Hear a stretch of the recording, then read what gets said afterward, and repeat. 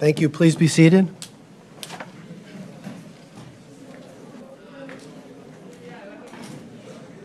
The next order of business is a recognition of the Windsor High School CIAC Class MM Girls Outdoor Track and Field State Champions. So, Mr. Coach Curse, if you could bring in the girls team for recognition. Girls for recognition. Change, girls first.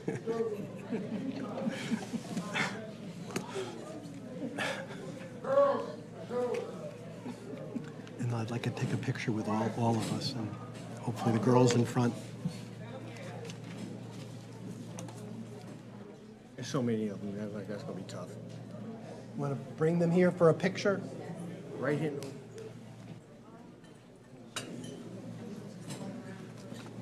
And then I'm just gonna move to the We want to side. stand in the back? Paul, do you want to have folks stand behind them? You want to get behind them? Oh, okay. We can integrate our group. Are we supposed to be in it? Yes, no? The president said he wants us in it. So President says. the president says we do. You see? All right, come on. Lean forward, jeez. Perfect, thank you.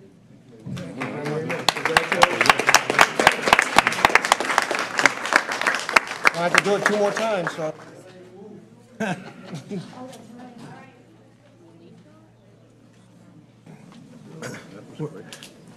We're next going to recognize the Windsor High School CIAC Class MM Boys Outdoor Track and Field State Champions.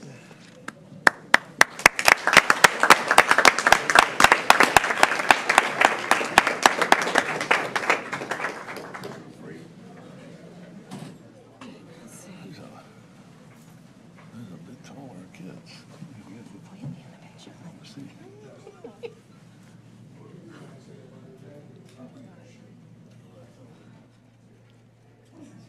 This is getting on somebody's tail.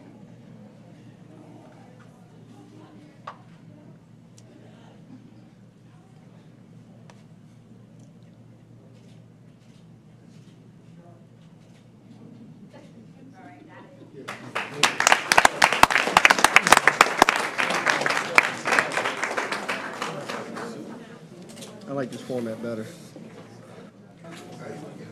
Paul, David, you might be onto something with this. Get them in, get them out. Boy, this is quick. No wonder they're a good track team.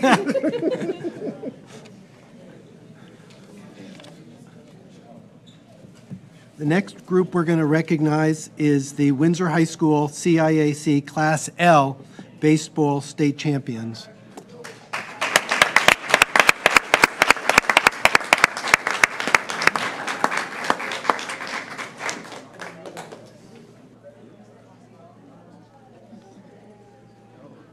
Just don't want to stand behind Evan. Sir. Some big guys here. Oh, I didn't realize how small To I be was. young and fast again. Now I'm old and slow.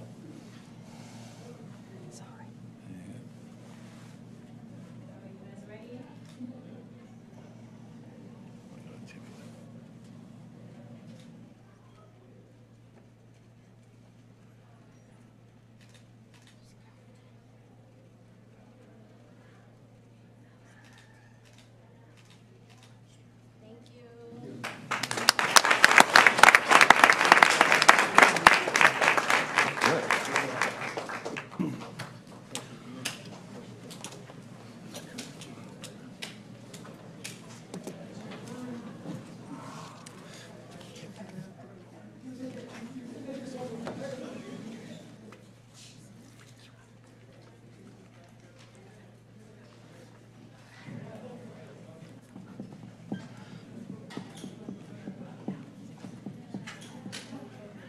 Our next item on the agenda is the recognition of the Windsor High School Juried Art Show.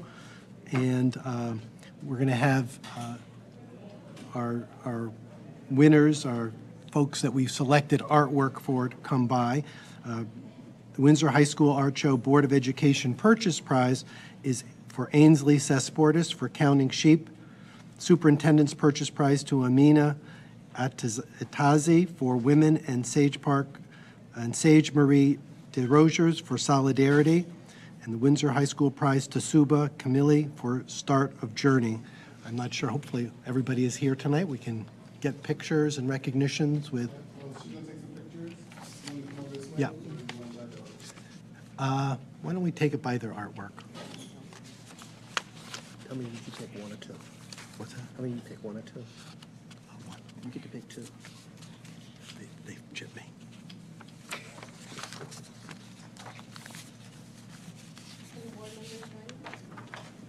Yeah. Wants to go over there?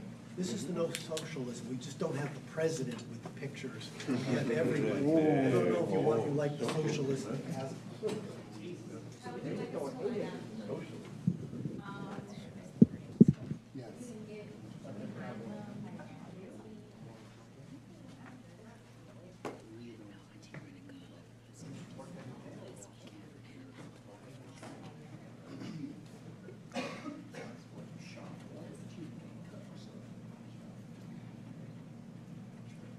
Everyone ready?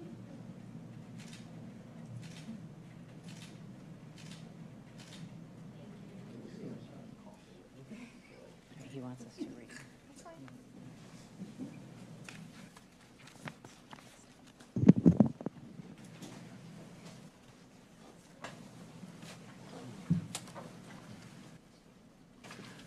We're now going to hear a little bit about each of the pieces of art.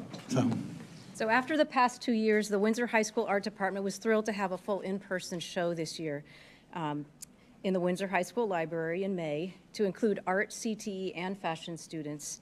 As part of the awards, the Board of Education, Central Office, and Windsor High School select individual student work to professionally frame and display as part of their permanent collection. So there's a couple examples there.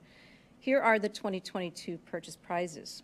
So this year's Board of Education Purchase Prize goes to Ainsley Sesportis for her colored pencil drawing titled Counting Sheep, which is here, and I'll hold it.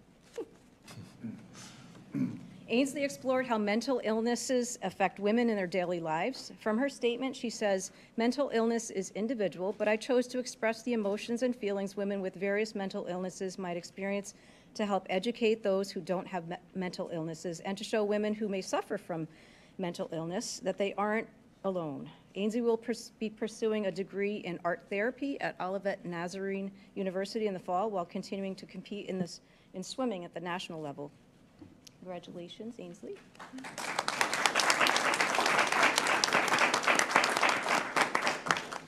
This year's Central Office Administration selected 2 Purchase Prize winners who demonstrate the breadth of our programs, with Amina Aitazi putting voice to social justice issues and Sage Marie DeRogers capturing our surroundings. Amina Aitazi's painting, Woman, was created to combat how plus-size women are seen in the media. She states, "Plus-size women are often viewed less feminine or womanly compared to skinnier people. I wanted to show that a woman is a woman no matter what their size. I also want my viewers to have confidence in themselves and accept themselves when they look at this painting."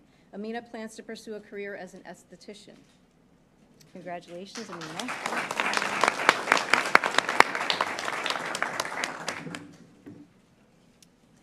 Sage Marie's ceramic relief titled Solitude was part of her AP in Art and Design investigation exploring how does nature impact our emotions. Inspired by a river she spent time at in Enfield, where she grew up, she states, "This piece is meant to express the feeling of being alone but content. I utilize cool colors with some warm tones, along with lots of textures to enhance the visual experience that one might enjoy as if they were there themselves." Sage Marie plans to attend the University of Hartford in the fall of 2023 to study ceramics. This is her relief right here. Do you want to hold that, or? Congratulations, Sage.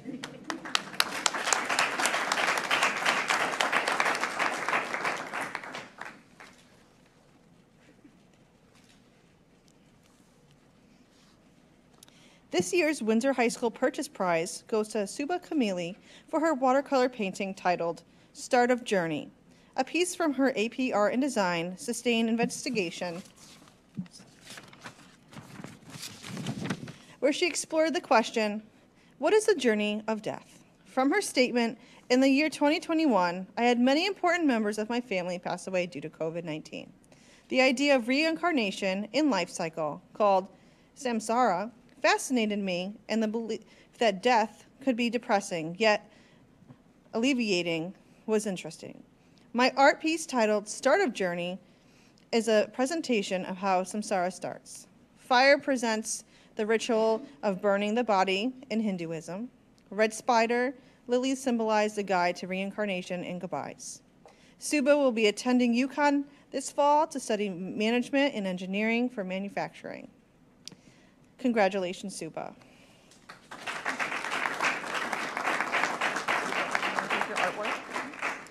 Please check out our website to see pictures of it and video footage of the art show with some amazing student artwork and fashion creations. Thank you. Ladies, if I can have you bring your pieces of artwork this way.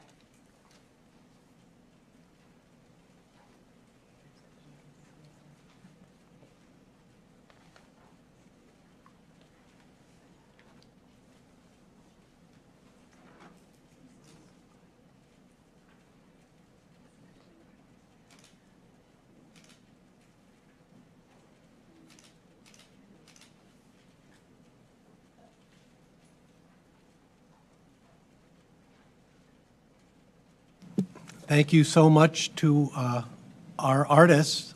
It was very exciting to have the art show back at Windsor High School in the library, the media center, and have a fashion show that night as well.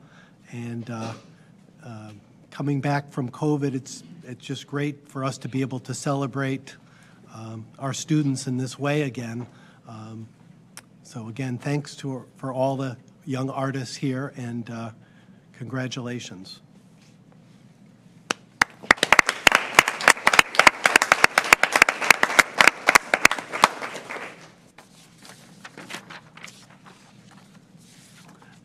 Next item on the agenda is an announcement regarding Windsor Educator of the Year, and I'll look to Ms. Batchelder to make the announcement.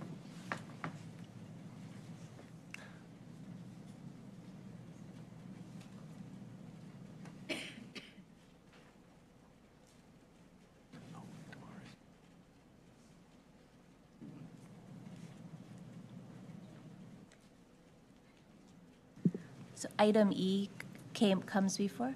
Okay. Do you want me to? No, we'll do item, Damari is here now. He wasn't here earlier. So the next item, sorry, is a recognition of the Board of Ed student representative, Damari Borens. If he could, again, another picture opportunity. Maybe I'll step in the front. I'll have everybody step behind, though, for the picture, but I'll take the president's prerogative to be here with Damari in between.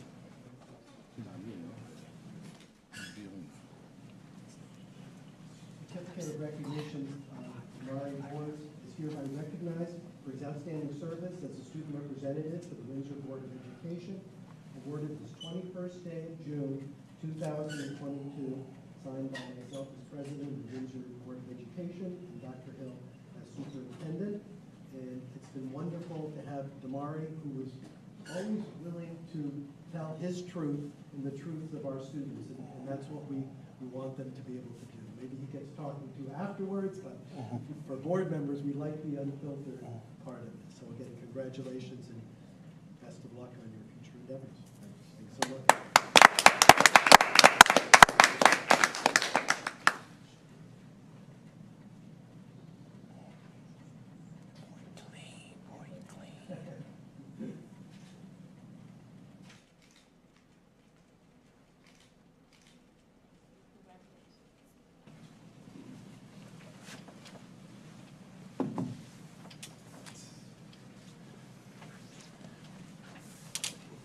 As a board, we're getting our steps in tonight. The next item is the announcement of the Windsor Educator of the Year and Para Educator of the Year. Ms. Batchelder? Thank you. So, as many of you know, we do bring forth our paraeducator and teacher of the year in our September board meeting, where they will be introduced by their principal or direct supervisor. But at this point, I'm just going to acknowledge who they are and just give a little quick synopsis of who those individuals are for you. So, Carrie Cannoli is recognized. Excuse me. I think I'm hungry. I said cannoli. No. Carrie Cannoni was recognized as our Windsor Public Schools 2022-2023 Educator of the Year. She began her teaching career with Windsor Public Schools in 2003. She began as a reading teacher at Clover Street School, and after 6 years moved into a new role as a reading specialist. She stayed in that role for 2 years and then became the literacy coach for Pequannock School until ultimately shifting gears and becoming the school STEM coach in 2013. And that's where she currently is positioned today. Our Paraeducator of the Year is Beth O'Shea. Beth has been working at Windsor Public Schools for a combined 21 years. She enjoys inspiring her students with an emphasis on imagination and discovery that they can take with them into the world outside the classroom. Prior to moving to Oliver Ellsworth, O'Shea worked at Roger Wolcott Elementary Childhood Center in the capacities of special education, paraeducator, tutor, and one-to-one during the summer programs. Since her time at Oliver Ellsworth, O'Shea worked as a kindergarten paraprofessional, later on moving to the preschool full-day program as a paraeducator for the last 7 years.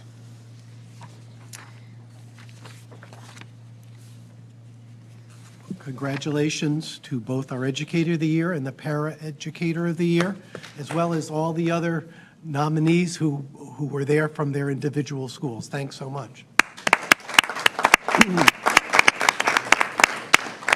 And both Carrie and Beth live in town, and their children went through Windsor School, so great to see them recognized. Next order of business, I think there may be a motion to change the order. Move that we move item 10, which is the replacement for Board of Education member Marion Kahn, to be taken up before audience to visitors, and then proceeding with the rest of the agenda afterwards. Is there a second? There's a second. Motion made by Mr. Lockhart, second by Mr. Panos. Any discussion about switching the order? Seeing and hearing none. All those in favor of moving item 10 to before audience to visitor, say aye. Aye.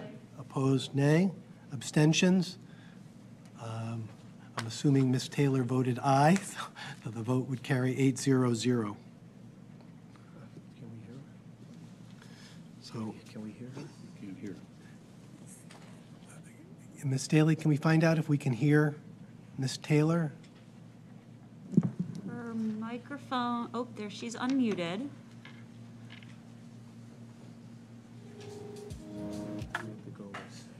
We didn't hear her say yes, so it has to be Right. 7-0-0.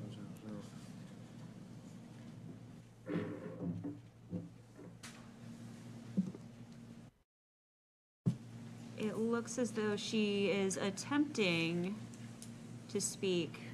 The box is highlighted, but I'm not hearing any audio from her.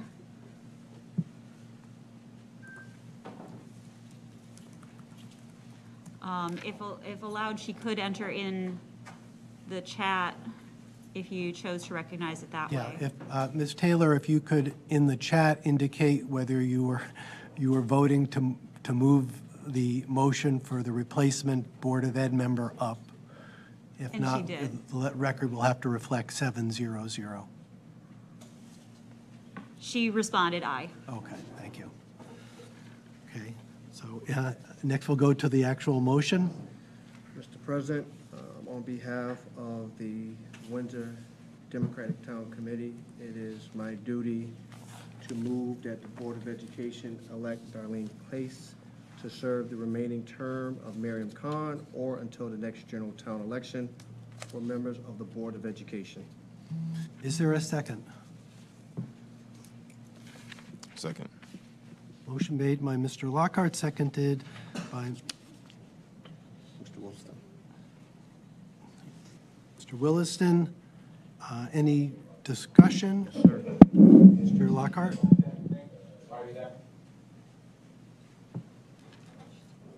Mr. Lockhart? Okay. Mr. President, thank you. So, on behalf of the Democratic Caucus, we're in the DTC, we're putting forth Ms. Darlene Clace. Brief overview, Ms. Darlene Clace is a former Windsor DTC chair. Ms. Clace is also a former vice president of the Windsor Board of Education, as well as a former minority leader of the Windsor Board of Education. She has served numerous years on this particular board, and kind of coincidentally that, you know, when I became a board member, she was the vice president at the time and welcomed me onto the board as I took over for someone's unfinished term. So on behalf of the DTC, it is the hope that, that the rest of this board will accept our nominee to replace Ms. Miriam Khan. Thank you. Thank you. Any other discussion? Mr. Panos? I've had the pleasure to serve on the board in the past with Darlene Clays, and have found her to be very well organized, prepared, professional, and a person of common sense. I have had my differences of opinion with her, and fully expect that we will disagree on issues in the future. But she has always shown herself to be a person of patience, and I have certainly tried that patience, I know, and willing to understand the other viewpoint even when disagreeing.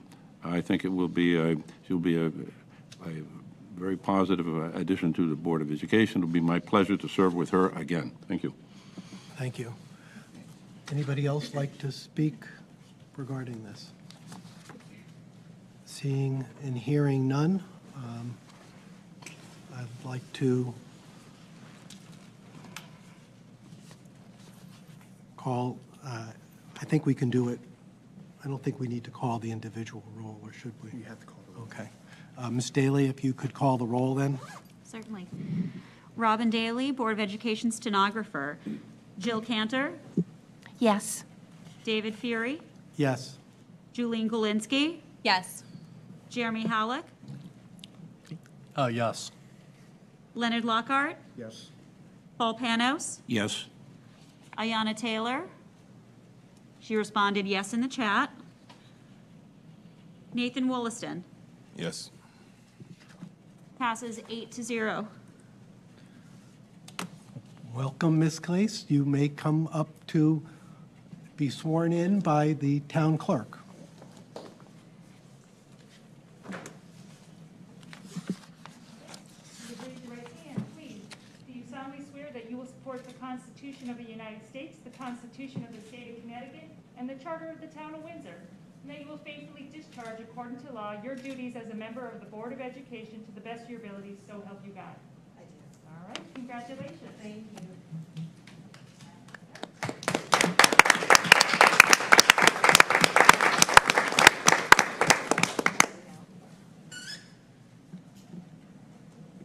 And you get to come up to the front now.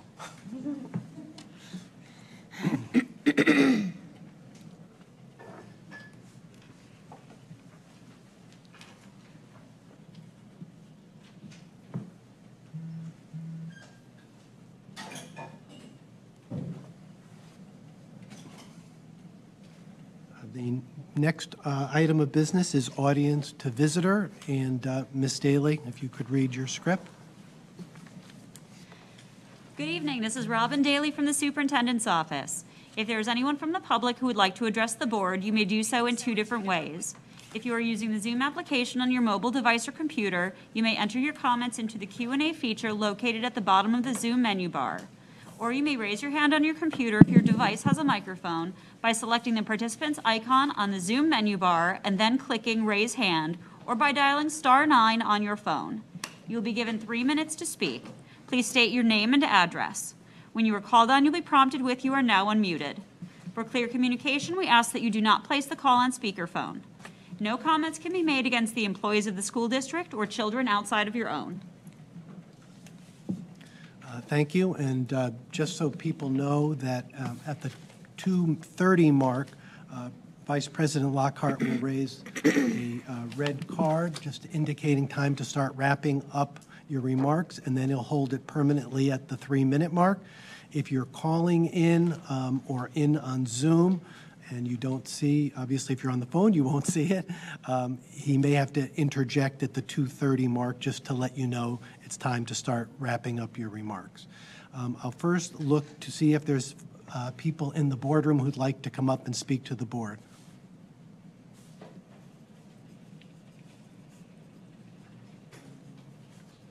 Hi, I'm Becky Jacobson at 50 Lighthouse Hill Road.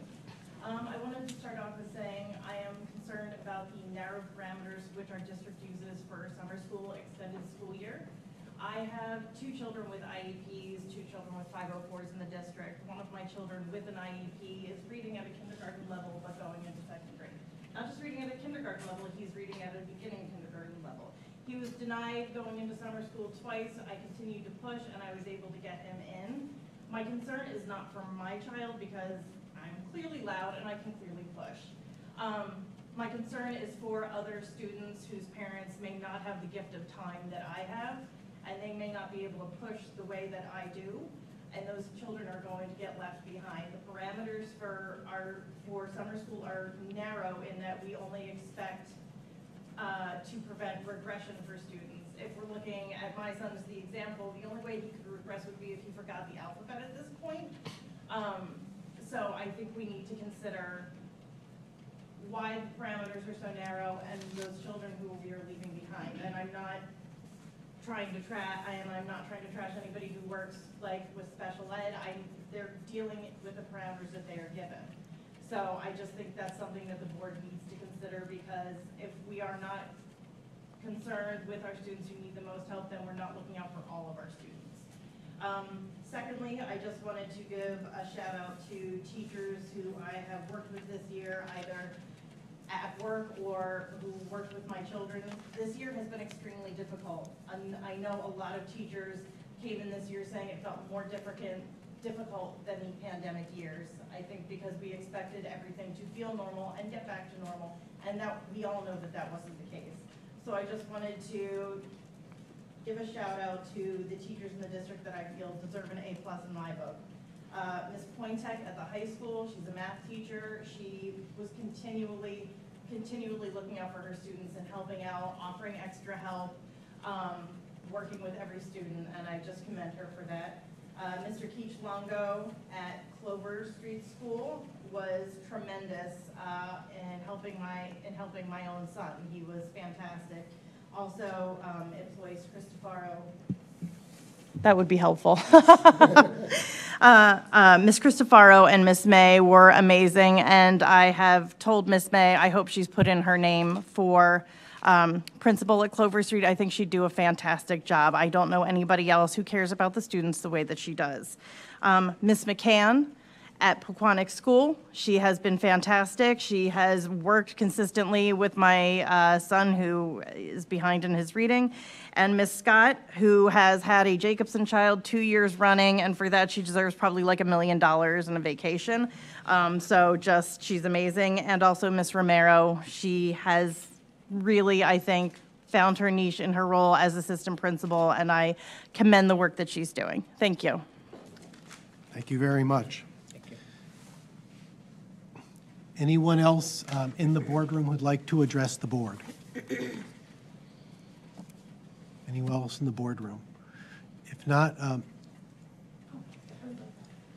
Ms. Daly, is there anyone online or on the phone? At this time, there are attendees in the room, but there are no hands raised. And there are currently no open questions in the Q&A feature. Okay, without objection, I'd like to close audience to visitor. Seeing no objections, audience to visitor is closed. The next item is the consent agenda. And there'll be a motion by Mr. Lockhart, but we'll first see if there are items that would like to be pulled from the consent agenda. A. A? Yep. Okay. Financial report, we'll pull that. Anything else? Okay, I think that's the only one. Mr. President, I move that we accept by unanimous consent agenda items 4B, C, and D, enrollment, food service, and human resources reports. Is there a second? I'll second it. Motion made by Mr. Lockhart, seconded by Mr. Panos. Any discussion? Seeing and hearing none. All those in favor of the consent agenda as to 4B, 4C, and 4D, say aye. Aye. Opposed, nay. Abstentions? And it's either 700 or 800 or 90. She said aye. Oh, she did. Okay, Yes. very good. So it's 900. Thank you for being my eyes here problem. and ears. Motion carries 900. Another motion, Mr. Lockhart? Sir, I move that the board accepts the consent agenda item 4A, which is the financial report. Is there a second? I'll second it. Thank you. Motion made by Mr. Lockhart, seconded by Mr. Panos to accept 4A, and we'll have a discussion. Mr. Panos, since you asked it to be removed, we'll have you start that discussion. Okay, thank you. Ms. Batchelder, could you tell us what happened with the special ed tuition here? We went from an balance of 4%. I guess we would have exceeded, but it appears that we went from an expected $211,000 to $1,062,000 for the final expected. I think it looks like we picked up about 500,000 just in 1 month, and then for the remainder here, it's gone to about a half a month for June. It's gone up to $1,062,000. Did we have some additional students that were identified and sent out? In other words, we're in the hole, let's say, so to speak. I mean, we're over budget by $1,062,000. So I didn't hear the original line item. Are you just asking about special ed tuition? Special ed tuition. Okay.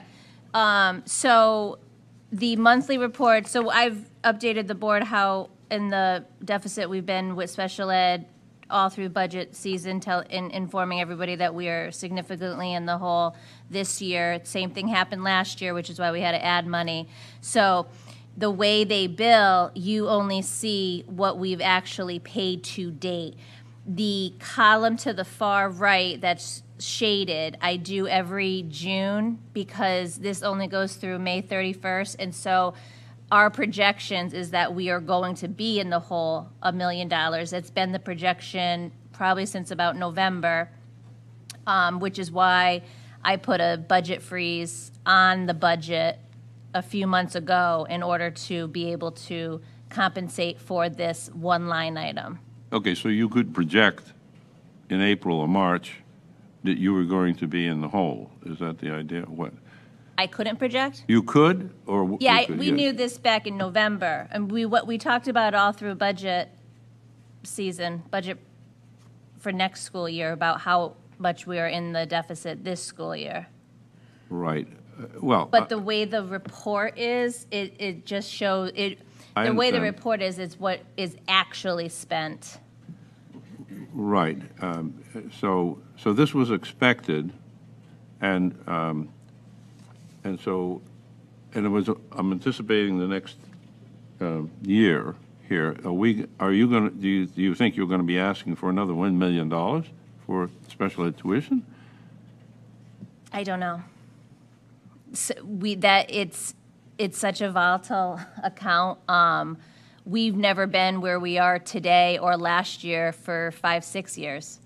We've always trended really well. The number of special ed kids have remained around the same number. Right. It's the amount of money these out of district. Yeah, so some of the schools are billing us per student almost $1,000 more than the previous year. Their tuition increases have been, A month, have been not a year, a month, yeah. have been astronomical, which then, even though, I think actually this year we have less than we had last year, but the tuitions are more money, so. And, And we have 3 or 4 students that are between 250,000 Yeah. to $500,000. Yeah. We've never seen that before, a year, ever. Well, since I've been here, we've never gone above 150,000 a student. And we're we've had we're some bypassing 200,000 before, 200 yeah. easy now. Okay. So, but I just want to point out on the flip side, the town of Windsor received close to $500,000 more than what they received last year because this is all excess cost. So they receive the money that we're in the hole for this school year. They received it all? Yes, it They all goes back to the receive town. anything above that threshold of 4.5%, the 92,000 times 4.5. Anything that would be 500,000 really is not on, most of that money is not on Windsor. It's Right, so it's on the the way- state, except there's also, they only pay about 80%. They only ate Right. yeah, so it's really not. Yes. it's No, not- but they don't say it's all paid receive, for. I know, but I just want to make that sure caveat. everyone understands. What they received last year, they received 500,000 more this year because of how much we were in the hole last year and this year that they were not expecting. Well, So when we okay. go, Mr. President, so when we go through budget time, we can forecast that whatever the amount of children we have that we can anticipate is how much it's gonna cost. We're gonna be expecting that as a finance committee for that to show, and then we should also know that they've already collected $500,000, and then we can forecast based off of what we currently have, because it's very volatile, that, you know what, we may be in this situation again a year from now. So we just want to make sure that the messaging from this board should be to the town council as well as the citizens during the referendum, that this is something that possibly will not go away anytime soon as long as we have the same amount of students with the same amount of cases, of the same cases within the district. So I think we could be better prepared for it. Yep. I think that's what I'm hearing. Yeah, I mean, this is now 2 years in a row, and some of these students came in this year that weren't here last year. We get excited when we were able to get certain, payments off our payroll, if you will. But then students come into district that we have no control over, and that's really what we've seen these past 2 years. So, okay. Can I just add to that? I mean, I think our department works very, very hard to get the students back into our public schools. And we work very, very hard to develop programs within the walls of our buildings to keep the students here with their peers in their neighborhood schools. I think sometimes what's hard and what Ms. Batchelder touched upon is we do have students who are perhaps in DCF care who come with an outplacement already that we then have to foot the bill for. And that can also add to the rising costs because we can't predict that ever. Yeah, but take in mind that they only pay 80%, of the excess, which is what, we pay, what, 5 times the average? Well, I think that's a matter that I know President Lockhart with CAVE, you guys were collecting data. My governing bodies have been collecting data to push the state to pay us more. Yep, and it failed. And it's been hard because we can't get the state to pay more. Right. Right. And I know I talked to many of our delegation, and it's an issue, the excess cost cap is an issue to every district in the state. This is not rich districts versus poor district. This affects everyone, and we still are not able to get the attention that I think, that's needed. And I know I've lobbied with President Lockhart in the past on this issue, and it was a major issue that CABE, the Connecticut Associations of Boards of Education, pushed as well. And it is, the thing is, it's one of the few things in our budget that we really have trouble predicting. We know what students we have at the moment, but we don't know who may come into our district or what other students that are in our district may need more services than they've had in the past. So I appreciate the fact that you have been bringing this up to us and that you put a freeze on other items here, knowing that this was likely to go up. I appreciate that. Any other questions, Mr.? Well, I just like to point out that this is, I mean, at $300,000 per person, you're dealing with something which is, it should be questioned. In other words, regardless of what it is. And I don't know if CABE does that or who does that. You know, you're doing, that sounds like something that is unusual. You know, and I guess I'm asking is where we're sending them, are they just arbitrarily raising their rates?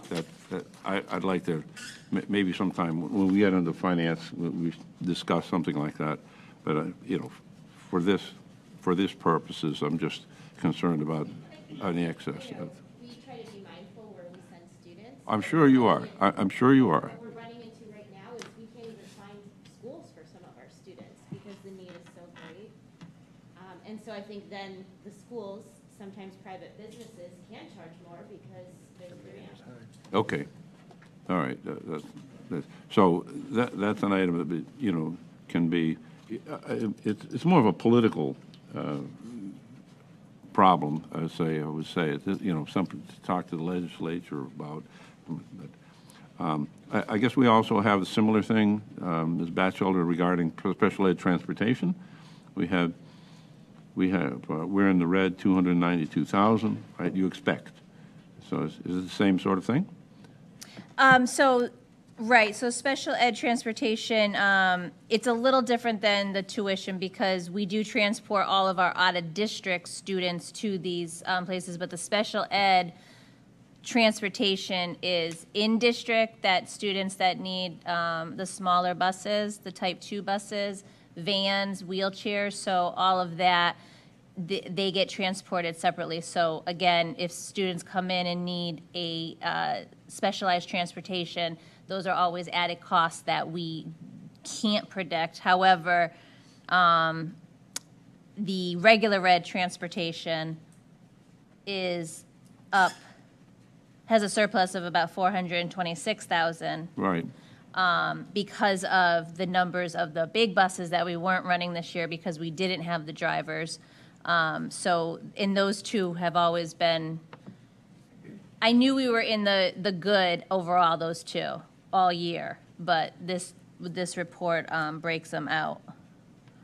But again, we're in the hole every year with special ed tuition and transportation. It's just from the unknown throughout the school year that when kids come in. All right. It's just something to remember for budget time. You have special ed tutor salaries. I see that the bottom line is that we only have you're only expecting to have $3,800 exit. So that's Yeah, in the low, town- it's quite this low was- compared to you know, past years. Right. Yep, absolutely. But we've never returned the amount that we've returned the past 2 years. We returned it because of COVID. This is a normal year where we're always within 100,000, less than 100,000 given back to the town. Typically, but yeah, no, and I've reported this. The town has known this, that we weren't giving money back for about 2 months now. Okay, thank you. Mr. Wollaston? I just had a few comments towards just the comment made about why out of district is increasing so much for special education, being someone who works in and out of a place where kids get sent pretty much. So from what I've seen on my end, there's a lot more the intakes we've been doing are a lot more lower functioning kids who require more supports. They're requiring a lot more just support in general than kids that were had in the past. So now we're seeing a change in what's coming in, which is going to cost more money, cost more services compared to what was passed. And the place where the bill is going is to the student, because the student just requires so much, and then the bill is not really going to the student, it's going to the district that the student is from. So just from being someone who works at a place like that, you see that it's kind of what we're dealing with on that side. So. Thank you. Ms. Galinsky? Hi, thank you. Well, one, I want to thank Ms. Batchelder because I certainly appreciate the projected balance for the end of June that you have in here. I think it helps all of us on the board, as well as any individual that is listening to these meetings, to understand that we are actually pretty spot on in terms of where we are ending for this fiscal year. And so it's hard to understand that when you're not familiar with numbers, and I absolutely understand that. And so I just want everyone to know that obviously every category differs. You know, some may be over, some may be under. But at the end of the day, I want to give kudos to those who approved the budget the past year and for all of the hard work that you all do.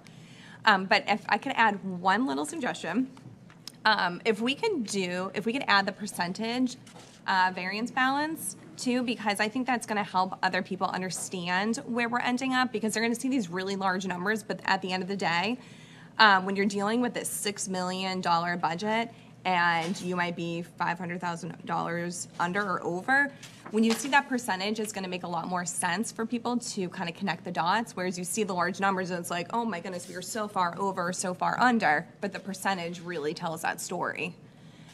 If we could do that, that would be great, and if not, I understand too. It's just merely a suggestion. Thank you. Thank you so much. Anyone else? Okay, then I'd like to have the question called. So all those in favor of item 4A, the financial report, say aye. Aye. Aye. Opposed, nay. Abstentions? Did we hear Ms. Taylor? She says aye. Okay. Motion carries 900.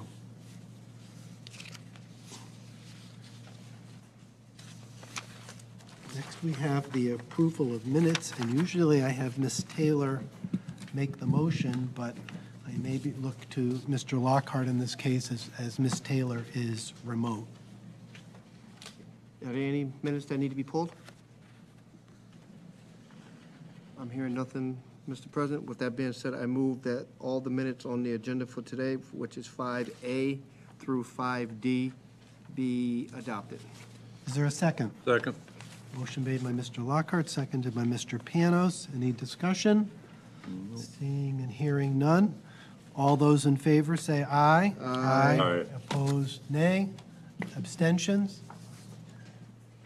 Motion carries 900.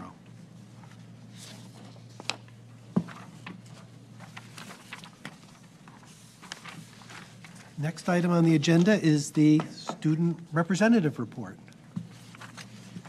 Well, good evening, everybody. Good evening. As you know, the class of 2022 has graduated, and we're all moving on to the next chapter of our lives. There's not much for me to present on, but I just want to thank everybody for giving me the opportunity to be on the board. I know a lot of kids have been coming up to me inside of the school saying, oh, how can I do this and how can I do that? So, you know, the shoes are going to be filled regardless of what happens. I do take pride in Windsor schools, so much so that I keep coming back to the middle schools and elementary schools to help out.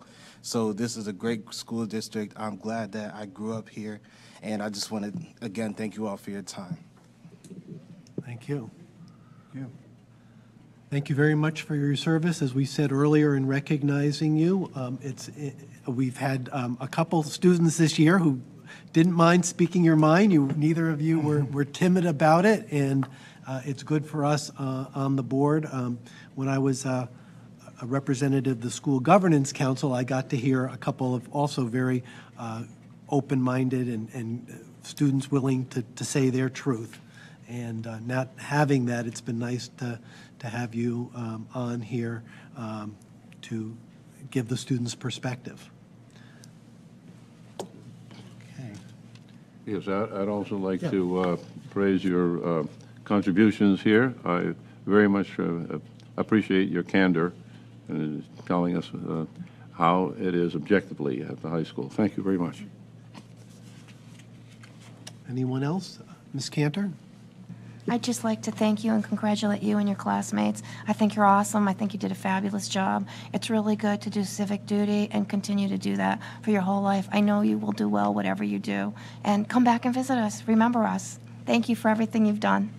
And you may have to come back and give some guidance to her son who'll be moving to the high school next year. So you've been coming back to Sage Park and the elementary schools.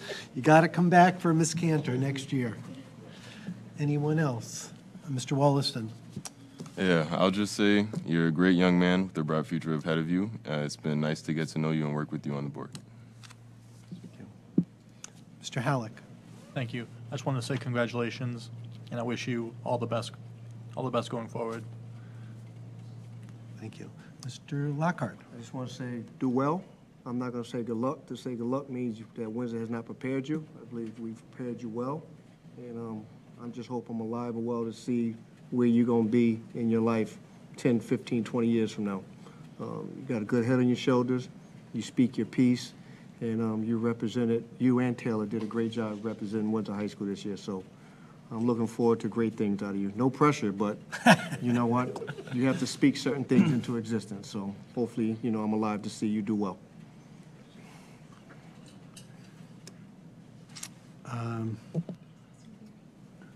Ms. Galinsky, sorry. That's okay. Thank you. Congratulations. I cannot wait to see what you do, and I imagine you're going to have great success. And thank you for giving us such an insight into students' minds at the high school, because we don't know what's going on and how you all think, and we are so appreciative for all that you've done to help us understand. Okay. Next item of business is the President's report. I received a card, and it was really addressed to me, but also to all the board members, and it was from the desk of our kid governor, Mackay Etienne Modeste. It said, "Dear Mr. Fury and board members, thank you for your support and for allowing me to share my platform, Mackay." And again, what an excitement we did have this fall when we had our first kid governor from Windsor Public Schools.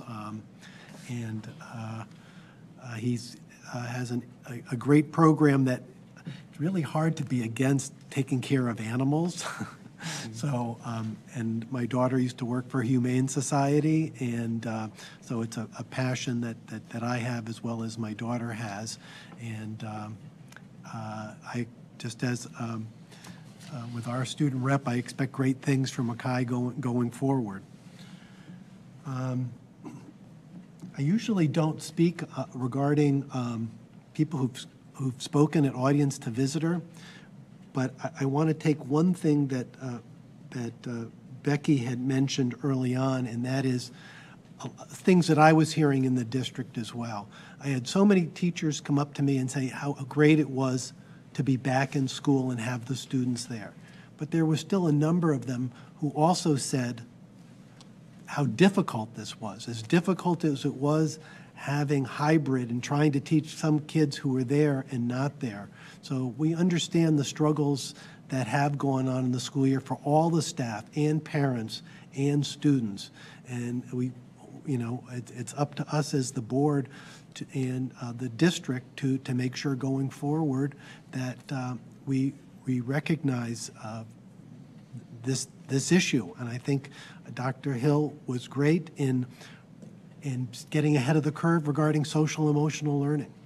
A number of years ago, we had both parents and staff say some of the best things, the most important things to improve climate in our schools was social emotional learning. And we've just scratched the surface. They've done a great job, but it's really just still the beginning. And luckily, we still have federal funds next year to keep those staff in place and train more students as they come through, and also reaching out to staff and parents and families to supplement what goes on already at our family resource centers. I was not able to attend graduation. I was out of the state, but I know President Lockhart did a great job in my stead, and most people have said it was so exciting to get back to the Bushnell and having people together again, just as I had mentioned earlier about the art show, having people in our buildings again. I also, unfortunately, was not able to attend Sage Park graduation from 8th grade to 9th grade. But again, it's those changes, those kind of historic points of switching schools and going on to the next level that are so important, and it's been good that we've been able to honor our students this year in that way. A shout out to Megan Hislop and the Technology Student Association. We'll be sending students both from the high school and the middle school to the TSA Championships in Dallas at the end of the month. I am a tech, I'm not very good at technology, but I appreciate it so much. And what's happening in our district regarding STEM, whether it's robotics clubs or the TSA at the high school and the middle school, shout out to her and our students who've earned that right to go, and for the district and finding the monies to be able to send them there. Thank you, Dr. Oliver.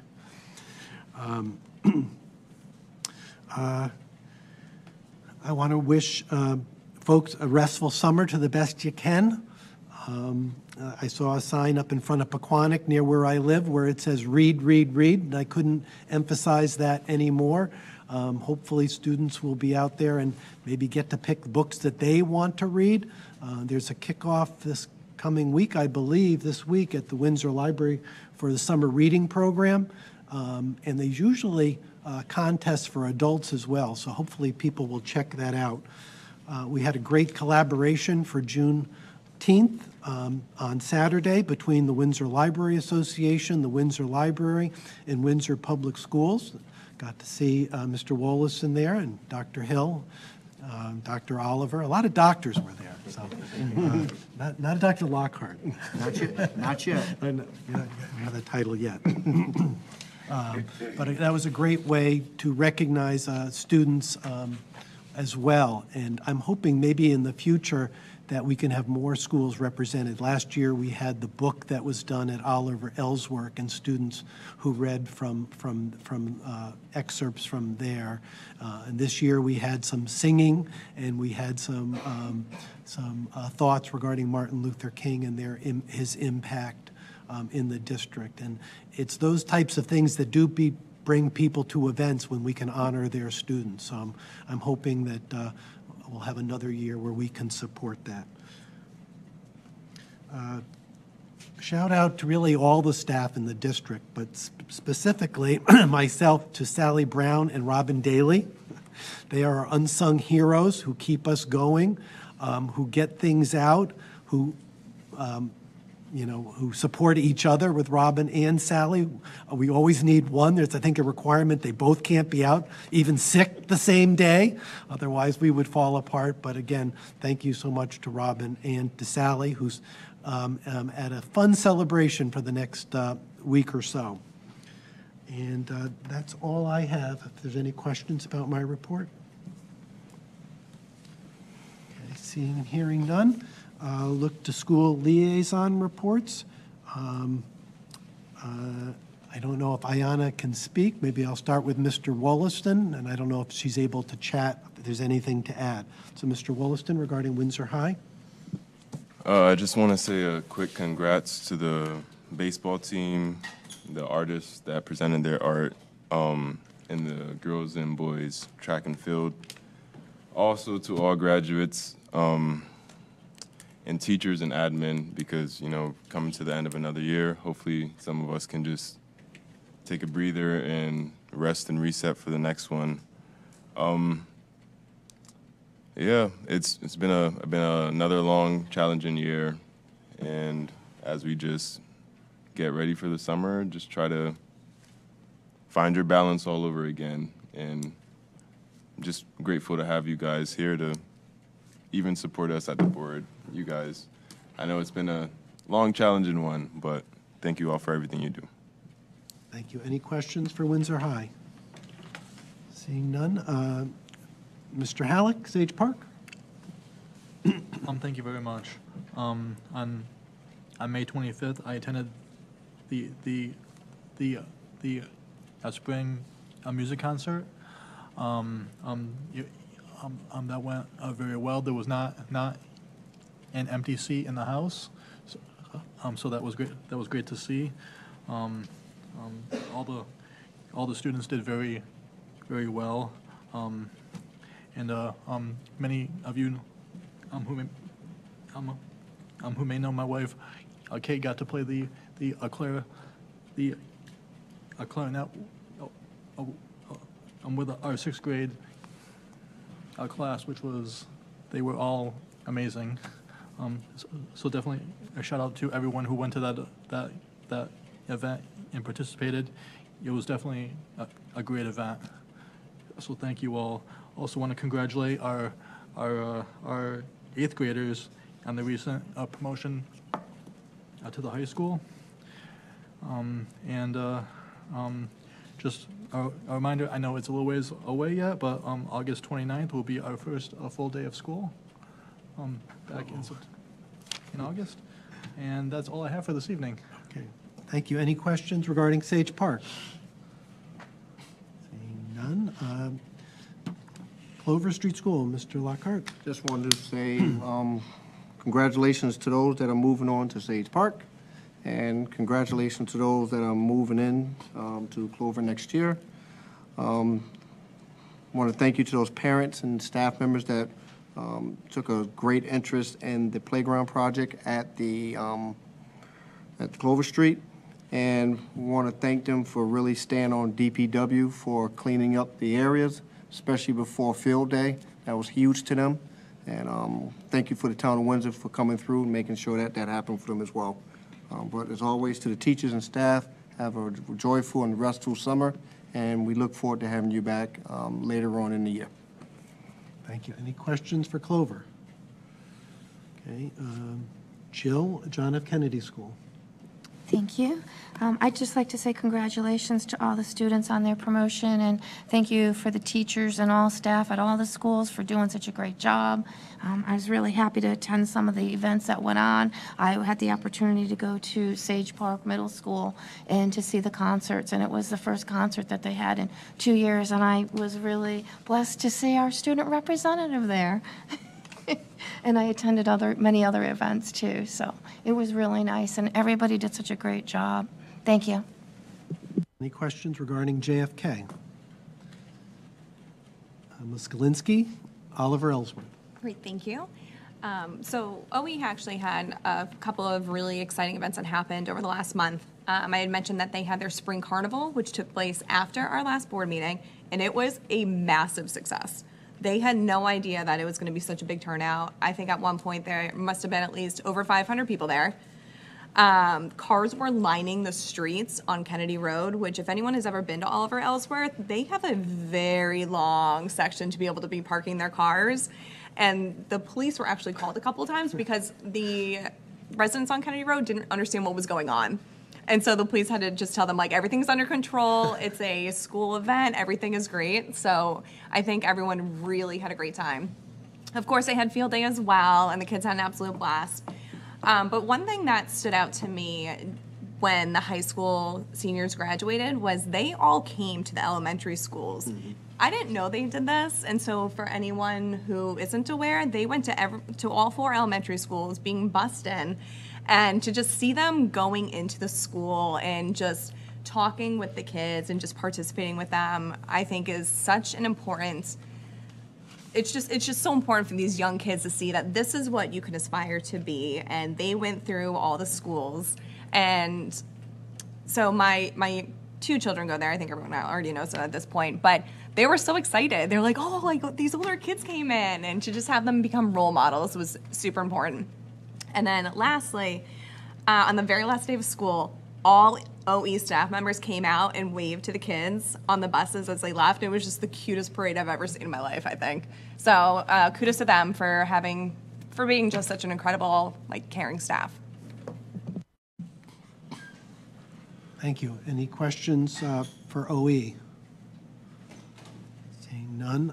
Mr. Panos, Pequannock School? You know, the Quantick School had their second grade promotions on the last day of school, and the ceremony was opened by the kid governor. And he said, I understand he did a terrific job, and his focus of his speech was on you don't have to wait to be great. In other words, you can do things well. The kids did a lot of fundraising for things like for Ukraine and for the housing authority.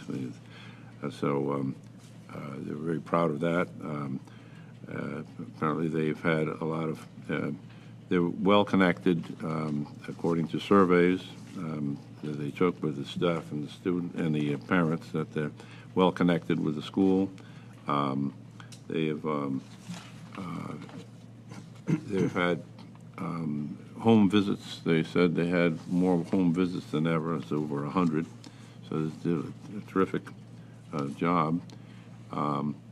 Their academics overall, they had 60% were at or above the goal, and the first graders in particular had 80% of them were at or above. This is for the STAR assessment, and so they expect great things next year. There was the PTO did organize a game, an event for the, to see the baseball game with the Yard Goats. I could not get to see that, but I understand that went over well. And of course, they're also going to have the reading challenge over the summer, and I guess the math challenge too will be coming. So that's the news for it. Hopefully, there'll be very little slippage over the summer. Thank you. We're not allowing summer slide this year, just to let everybody know. Any questions for Pequannock? Okay.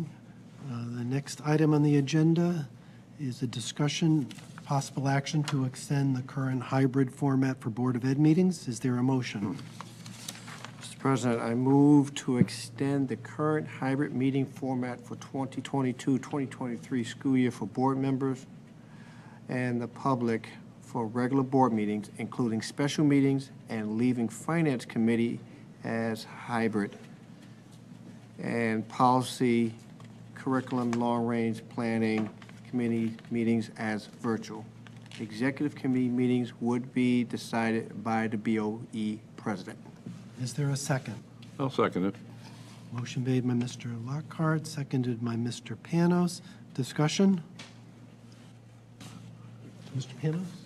Well, I'm very happy to see that you have come to your senses here, so to speak. Except I shouldn't gloat. No, collaboration. Yes, that's it. No gloating. Thank you very much. This is a very good thing to do. Mr. Lockhart?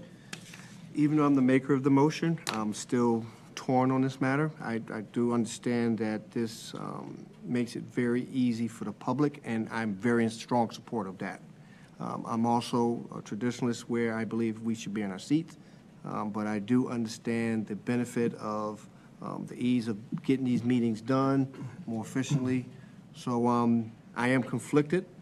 However, I represent the greater group, so I will be in support of this. So me coming to my senses, I wouldn't say that. What I would say is that if I had my way, we would all be in our seats for every single meeting, but I understand that it's a new age, a new time, and it's a new way of doing business, so I accept it as is. And one of the things to me that's been a positive of the virtual committee meetings is we've had the ability for people to come home from work where they may not have had time to come in to come down to LP, depending on where they live, but they're able to possibly get things done around the house, and if they're not on the committee, still listen in on what's going instead of having to wait for their representative to say this is what transpired at the committee meeting. And so it's increased, though I'm sure Mr. Panos has trouble that he's not able to speak other than 3 minutes to some of these meetings. It has increased our board to be directly involved of what's going on in those committee meetings. And as for the hybrid to the community, again, we've heard from many people how good this has been, not to have to come down to say their what's on their mind, to have that choice of watching from home. So this motion also extends not only for board members, but for the public to be able to participate in a hybrid manner. And also the virtual manner of watching our committee meetings. So any other discussion on this, Mr. Halleck? Thank you. I definitely agree with all those points. I want to make one other point about the video, or about the discussion format within the chat. I think that's a great thing as well for the community, because if a member of our community is feeling either anxious about coming down here, or may have speech difficulties, or whatever the reason may be, it still gives them an opportunity to participate in our meeting. So I definitely think that's a great thing as well, and I'm in full support of this motion. Thank you. Thank you. Ms. Galinsky? Oh, Go ahead. Go ahead. Ms. Galinsky? Sorry. I just want to say thank you for bringing this to the table to have this discussion. One of the biggest things is that we want the community members involved, and how can we reach them if we don't adapt to this amazing technology that is available today to actually be inclusive to everyone here. So, people who have young families, they may actually work during the evenings, but might be able to take a break and to be able to tune in during some of this discussion. I think that this way we are actually bringing more people in and having their voice and their opinions heard. So thank you. Thank you. Mr. Wollaston? Yeah, I agree with Ms. Galinsky. Though I've never thought about it in this light, until today, but I'll admit it. Because when the question is raised, I usually just think about us and should we be here in our seats or should we not? But in considering of the people of the town, it's extremely inclusive, and we need to extend our doors to be open past just these doors if it allows people to have their voice heard. Thank you. Ms. Cantor? Thank you. I appreciate this opportunity, too. I know I'd like to be here in my seat, but sometimes I can't always, and I really think that we need to allow our community to be able to listen and hear and see what's going on and participate. And, I look at the cost of gas and groceries, and I don't think people want to do extra driving and everything at this, and they want to be able to communicate and participate in this. So I appreciate that. Thank you. And I think we've shown as board members that most of the time we are all in our seats. So it's not as if we're saying, oh, it's a meeting, but I can be at home. So everybody's respected the fact that we've been voted by people to be here and mainly to be in our seats. But this gives us the flexibility, and it's shown to be working fairly well. We don't always hear people. That's the nature of technology, and I won't blame Kevin. Kevin, you're fired. No. But I think, and I hear Mr. Lockhart, and I'm not too far away from his position, but I think I've come to believe that in general we're all respecting our responsibilities to be in our seats when we can be. Let me just make another Panels. comment. One of the, for board members, a really good, neat thing about this is that you can essentially go to every committee meeting. You can listen in, because it's really something, to be traipsing down here all those times, just to go there and all you can do is talk at the audience to visitors at the beginning of the meeting. No, I don't care for that. But, so you can give questions, to a member to ask or to talk about. But you see the presentations by the staff, by the administration, when it's done more fully than when it's done here at the board meeting. So it's an increase in efficiency for the board for communication. And the same thing sort of applies to the workshops and the special meetings too. You can tune in. Sometimes you can't make it. Sometimes you're out of state for whatever reason. There's no reason just because you're in South Carolina or something. Let's say Puerto Rico. Why you can't participate in a meeting? Pennsylvania. Pennsylvania. Yes. Thank you. Okay. Anybody else? Last comments? Seeing and hearing none.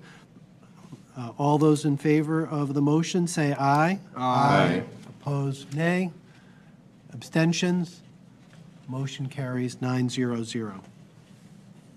Next item of business is the superintendent's report. Dr. Hill?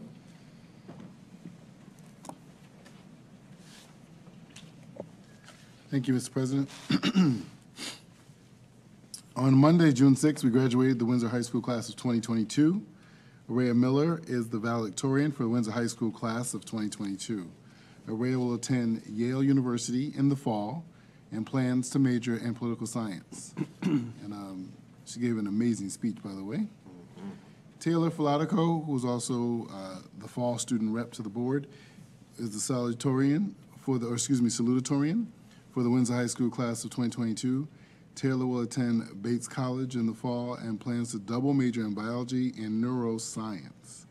And she spoke to all of us being our own sons and people around us being part of our solar system. These are some interesting students. Excuse me, and I already said that Taylor was the BOE fall representative for 2021. Our credit recovery and credit accumulation program begins on June 27th. The summer enrichment program will run again this summer at Windsor High School and Oliver Ellsworth School. It will begin on July 5th. And we have approximately 500 students participating in our programs. The Windsor Public Schools Summer Food Program will be held from June 27th to August 12th, closed on July 4th, from Monday through Friday. Our locations this year are the Wilson Library at 365 Windsor Avenue from 11:30 a.m. to 12:15 p.m. and the Gosley Pool / Stroh Park from 12 p.m. to 12:45 p.m. I want to thank all of our community scholarship partners. Our graduating seniors received over $130,000 in scholarships at their Senior Scholarship and Awards Night on June 2nd. Windsor High School cheerleaders and members of the Black Excellence Club participated in the Juneteenth celebration held on the town green this past Sunday afternoon. There was dance, poetry, and singing. It's always great to see our students out in the community. Tonight is the last regular Board of Ed meeting for the 2021-2022 school year. Our next regular meeting will be on Tuesday, September 20th, 2022, at 7:00 p.m. in the boardroom at LPW. And you will also still be able to log on online as we just heard the vote. Thank you to Jenny Horan, Howard Marsh, and Jamil Ahmed from WinTV, and Robin Daly, our stenographer and Zoom extraordinaire. Sally made me put that word in there. With the assistance of Mr. Sam Batchelder and Kevin, thank you. We have been back in the LPW boardroom since February. And I just want to say, I know this is not a gigantic room, but I like us having our own boardroom. I like having the separate space. It gives us a more professional appearance, professional vibe, and it also gives the board its own identity from the town chambers. Very much so.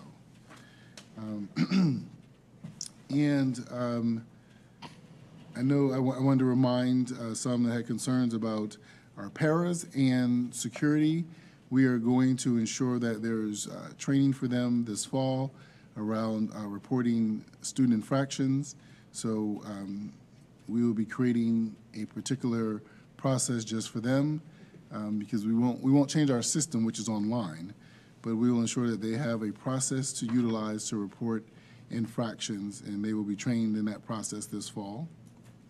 And then there was a question about how are books selected for the library. And these are non-textbooks, so these are just books in our school libraries. And I asked our humanities director, Ms. Bonnie Feynman, to be available to answer this question tonight. Is she online?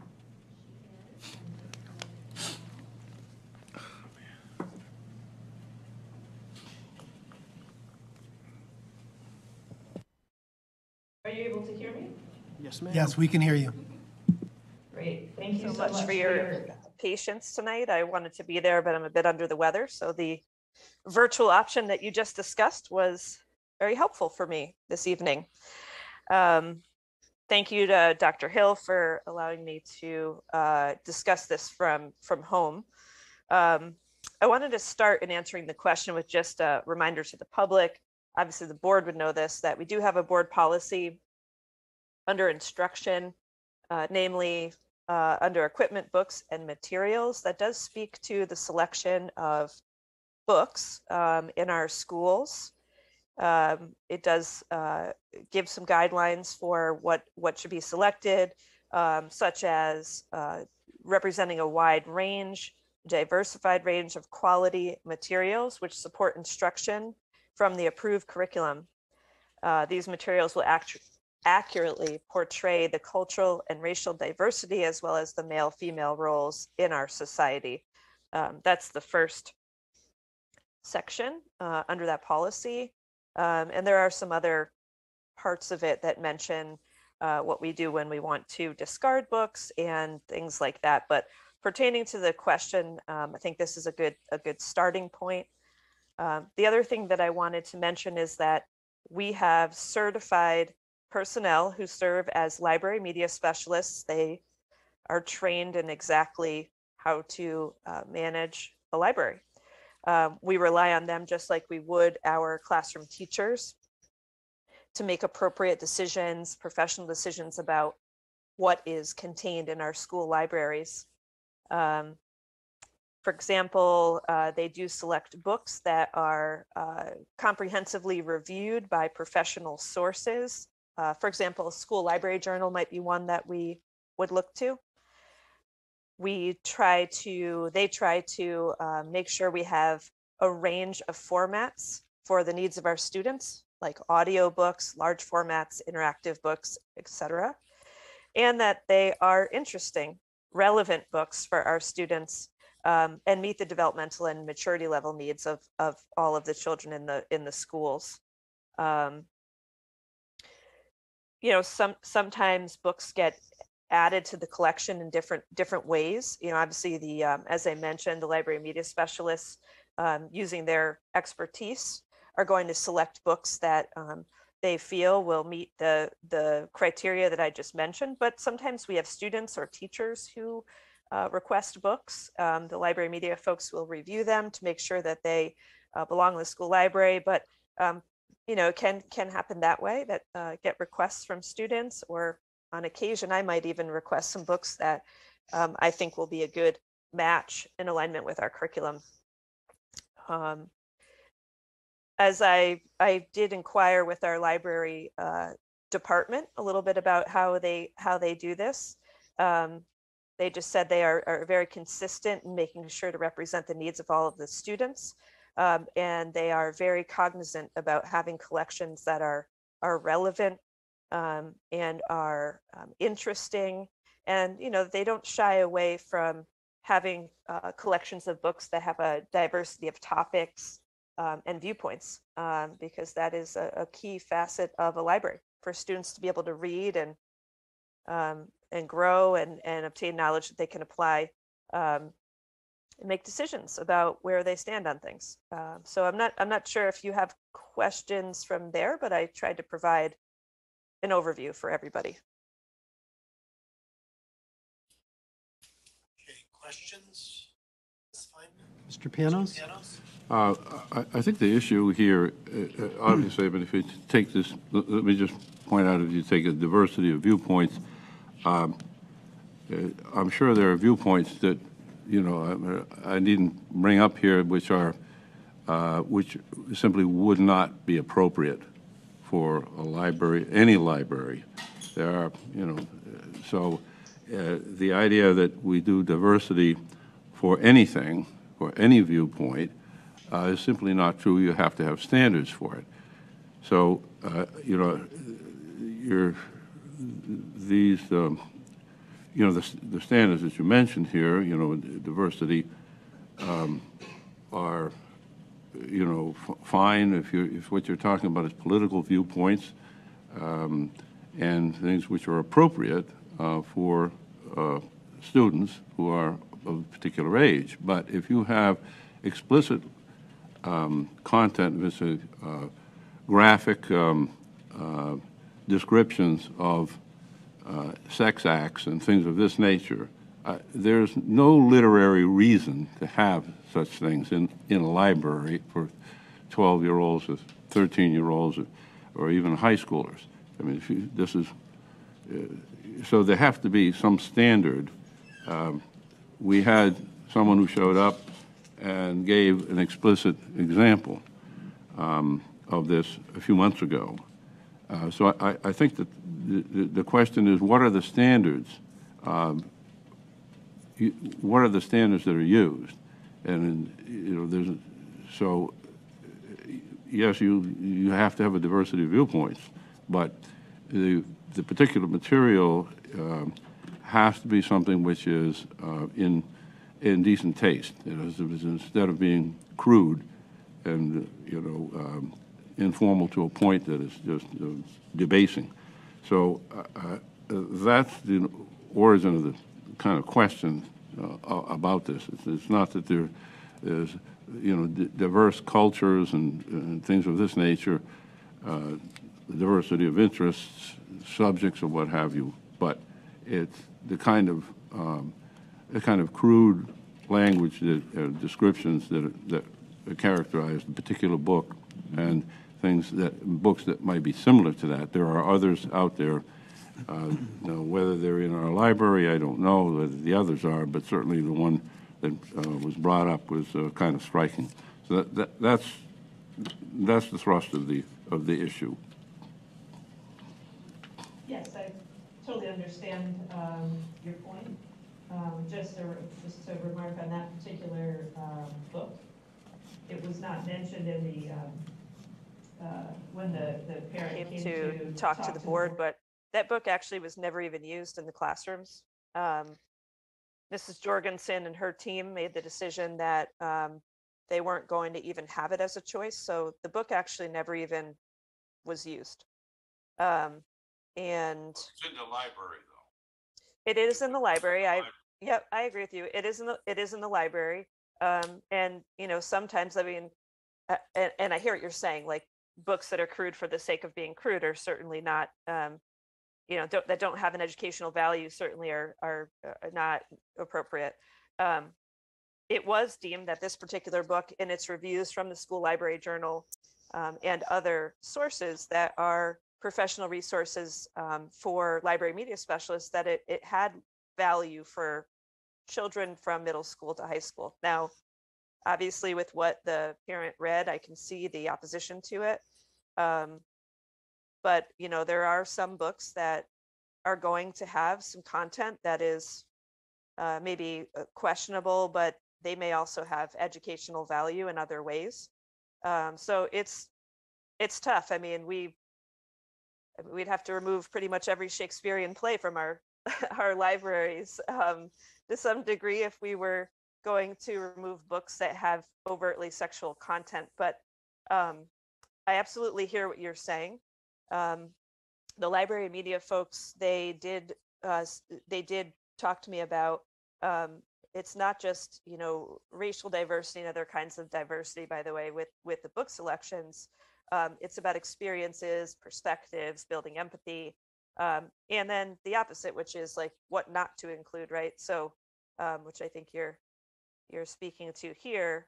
And for example, our collections do not contain books that would promote ideas that oppress people, devalue people, or, you know, undermining to people. We don't have any specific standards that you are talking about that you could find in a board policy.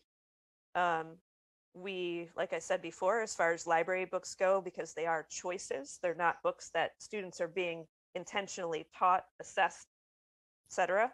You know, we're going to have a more a larger array of books that are available in a library because they're not being explicitly taught in the curriculum. So beyond what's in the policy, like I said, we don't have particular standards. The library media specialists are trained in library science, and they're going to use the resources at hand and their network and input from lots of different lots of different places to make decisions about the books that are going to be in our libraries.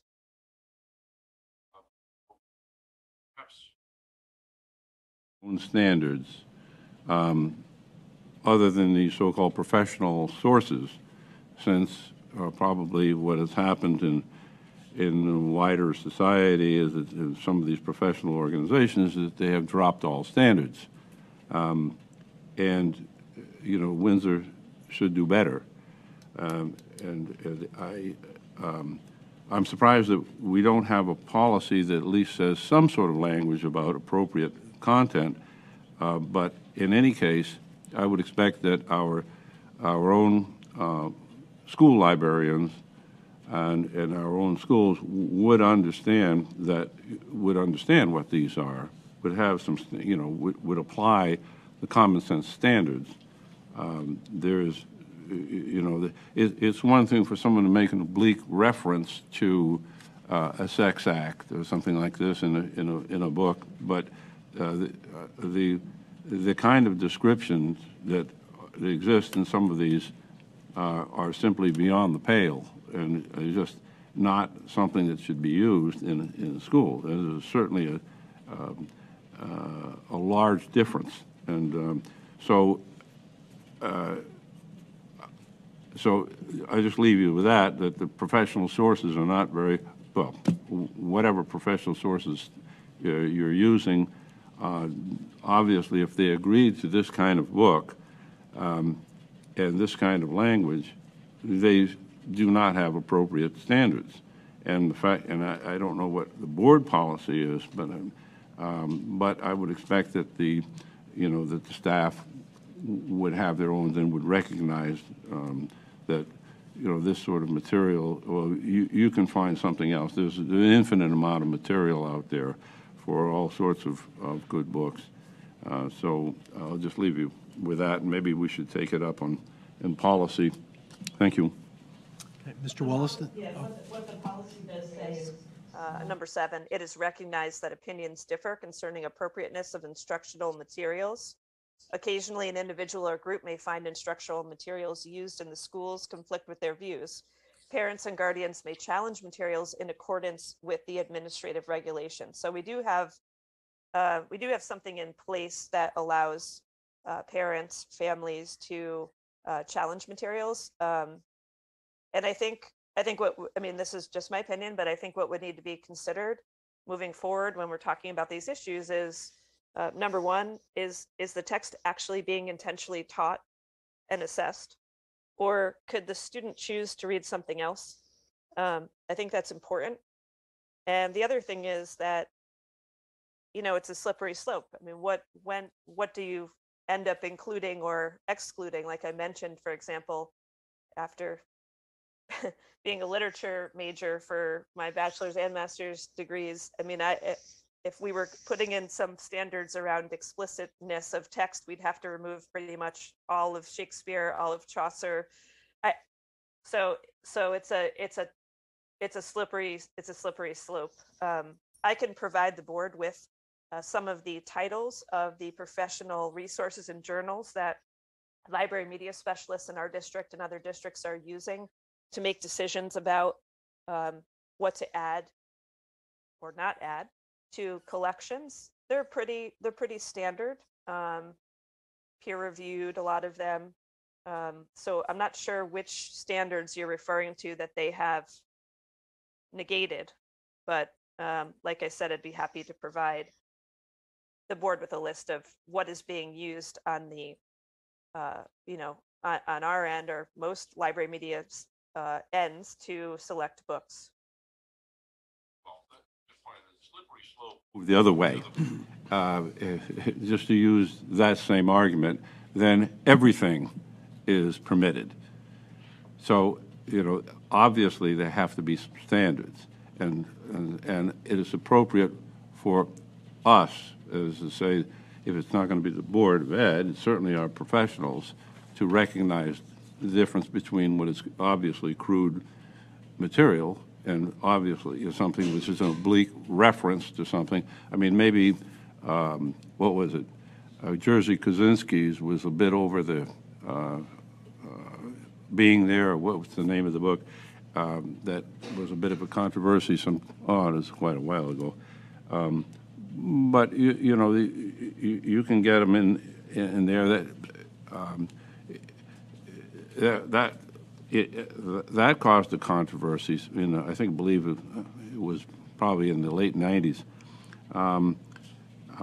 It was an assigned book, and it just had a few areas, but nothing at all like the book that you're talking about here, or the 57 bus, or there are others out there.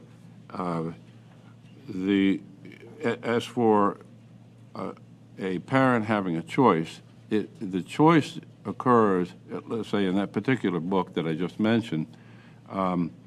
The controversy came out that it was an assigned book, and the parent didn't hear about it until the daughter who was reading it came and said, "Well, this is pretty bad," and then the parent came down and complained about it. In other words, they were not told about these various passages.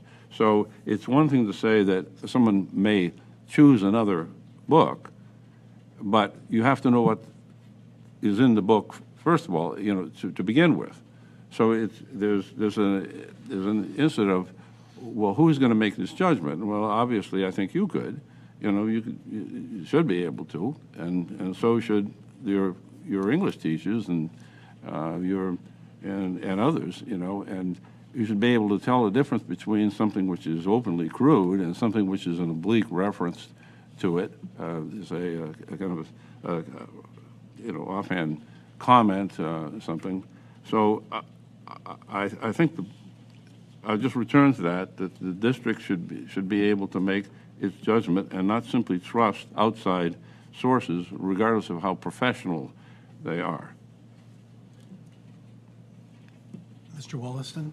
I'm happy to engage in whatever conversation the board would like to have about it, and I don't want to belabor the issue with the book that was called the 57 bus, but there was a communication sent home to families, and the book was a choice. It was not a book assigned to the whole class. So I just have to be accurate in how that was portrayed. But again, happy to work with the board on and work with Dr. Hill and the team on any aspect of this. Thank you. Mr. Wollaston? Yeah, I was just wondering, well, before I begin what I would say, I was just wondering, I have a general question to you maybe. What is the order when we have a question? Because I kind of had a question for a while, and we're going back and forth. Can we have it in a way where one person gets to express what they feel and we go on different sides of the aisle? If there's I'm just not sure about how it goes. So may I just address? The issue is I was given the floor, and therefore I had a conversation. Now I've given up the floor, and I'm not going to ask any questions. If you can ask all the questions you want. I just wanted to know. Yeah, no, it's a very good question, yeah. He had the floor, so it was back and forth. All right. So now the floor is yours, and Okay. you have follow-up questions. That's before I look to anybody else. All right. It's Yeah, up that's to all I you. wondered. That's No. all I wondered. No harm, no foul. I was just wondering the process. But so I guess the first thing I'll say is that in high school I had to read To Kill a Mockingbird. It's a book where there's N-word, hard R, and I, as a black man, have to listen to this. Maybe whoever's reading decides not to say the word. Maybe whoever's reading decides not to say the word. It is up to their discretion. But this is a book that we had to read, and it was in the curriculum. To some people, that may be inappropriate for me to have to hear someone say that, especially if the teacher I have is not a person of color, but I'm a student that has to hear this teacher read the book, or whichever student is given the floor to read the book. So we can have that discussion all day long, I believe, with many books, as she mentioned, many Shakespearean books as well, because just some of the content in there is very mature. And when you watch the movies to these books, they're oftentimes rated R books. They're not PG or PG-13 movies when they come out in the theaters. And I think a big deal, even with the book that was mentioned, was that the book was pulled prior to the meeting. So it sounds like to me, as was said, there's a filter in place, right? So they go through whatever third-party site they have to see if the book is a reputable book. I can imagine there's a lot of books in the library, and each librarian has not read every single book in the library. I can imagine that would be almost impossible for them to do that and do whatever other job they have to do as well. So I'm not really expecting them to have to open up every single book and read every single book every time. It just seems, it's a pretty big library. I'm sure you guys have seen it. And I don't think that's realistic. That's why we have to go to a third party, which sometimes we can just get a good idea if this is a good fit or not. And the final catch can that we have is in the policy, which Ms. Feynman read. If a parent feels like the book is not appropriate, they have the right to a hearing. That's a good structure to me. In my opinion, that's a good structure. We get it through the small filter, and some of the books might be read by the librarians, and then the final say is a parent can come up and have a hearing and say, hey, we don't think this one, we think one fell through the cracks, so to speak, and you should get this removed. So said, so done. The book wasn't even an option for the kids to read when it came up to us. That's all I have to say. Yeah, any other comments? Ms. Cantor. Thank you. I found the book very offensive for junior high students to read. I would never want my son to come home reading that book, and I wouldn't want him to have access to that. I think 6th, 7th, and 8th graders should not have access to that. And personally, I don't even think high school students should be reading that. I think they can find more value in other literature with more meaningful statements and theories and different processes. I just think that the librarians should have seen that and pulled it, and I think that at the beginning of school, if you're going to send out something like that, you want students to read that. The parents should be notified by email, text, and it should have the documentation in it prior to school beginning. Thank you. Thank you. Any other comments? Okay. Thank you, Ms. Feynman, for being available and also for differentiating a little bit about the differences between books that can be chosen by students versus books that are going to be readily assigned. We know there is a formal process to go through curriculum if a book is going to be considered to be used in the classroom. And is every book read by everyone? Probably not, but at least the board is given an opportunity through the curriculum committee and afterwards to look at any of the books that are on that list and to read up on them before we approve them. Next order of business. Oh, sorry. We still in the superintendent's report, right? Yeah. Oh, sorry, Dr. Hill, back to you. Don't know if that was your last order of business for the. Anything else? Nope, thank you, Mr. President. That's it. That concludes the report for me. Thank you. Committee reports, I'll look to Leonard or Nathan. Anything to report? I don't think there have been any meetings recently. And Ms. Taylor, anything from curriculum? I don't think, again, there's been a meeting, so. The next order of business is other matters. She said no, Uh-oh. just for the record. She said no? Okay. Yep. Thank you. When you say she said no, I keep hearing I'm hard of hearing. I'm so sorry. And she typed no yes, in she the did, chat. in the chat. That is the appropriate one. You're correct. Well, eventually I did catch on to that, but that was halfway through the meeting. Oh, my mic is on, sorry, no. Other matters, announcements, regular Board of Ed meetings. Board of Ed special meeting on Thursday, June 30th, 2022 at 6:30 in the LPW boardroom. The next Board of Ed regular meeting is Tuesday, September 20th, 2022. Wow, it's a ways to go. 7 p.m. in LPW boardroom. Next order of business is audience to visitor. Ms. Daly, if you could read. Are you gonna allow people to go back and forth? Yes, yeah, after that. Okay. Down the last word. Good evening, this is Robin Daly from the Superintendent's Office. If there is anyone from the public who would like to address the board, you may do so in two different ways. If you are using the Zoom application on your mobile device or computer, you may enter your comments into the Q&A feature located at the bottom of the Zoom menu bar. Or you may raise your hand on your computer if your device has a microphone by selecting the participant's icon on the Zoom menu bar and then clicking raise hand, or by dialing *9 on your phone. You will be given 3 minutes to speak. Please state your name and address. When you are called on, you'll be prompted with "You are now unmuted." For clear communication, we ask that you do not place your call on speakerphone. No comments can be made against the employees of the school district or children outside of your own. Okay, I'm going to go again for inside the building. Anybody who'd like to address the board?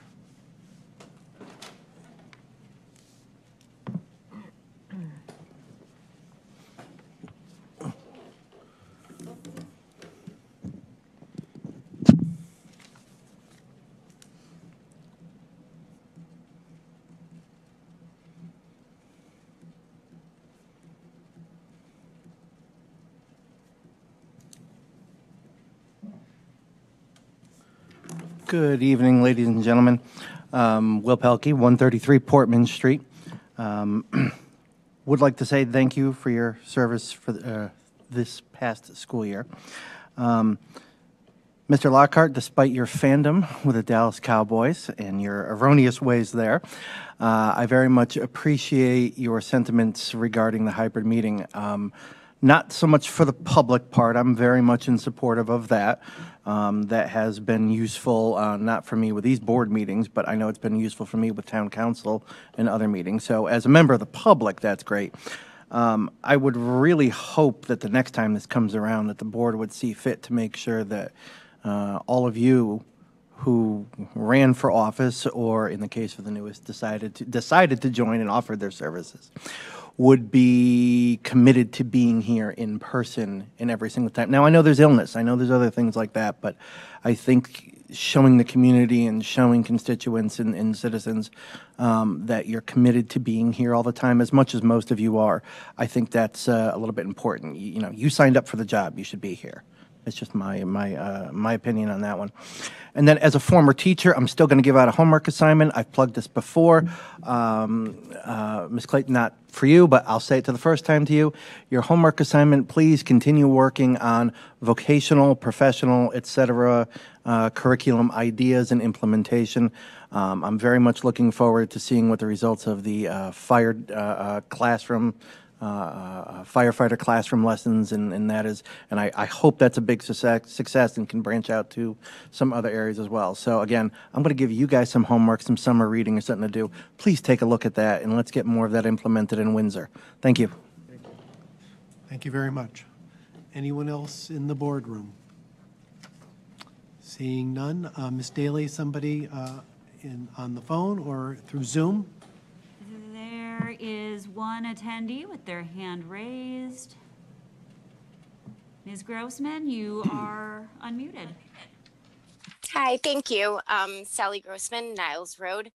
I wanted to speak about an article in the Journal Inquirer concerning our mascot. But before I get to that, I did just kind of want to add to the discussion on whether or not the meeting should continue to be hybrid. And I can say, you know, as a parent of 2 small children, having a hybrid meeting makes it a lot easier for me to attend. And even for board members, life happens. And I don't think that even elected officials need to be present in every single meeting in person. I think allowing elected officials to have the option to attend meetings virtually would open the door to allowing more people to run for office, like more people with young children who may not be able to commit to being in person otherwise. But as far as our mascot goes, I remember a couple years ago that we had lost funding because the Windsor Warrior mascot was deemed inappropriate. I think it's because of a feather and arrow, which ties to the indigenous community.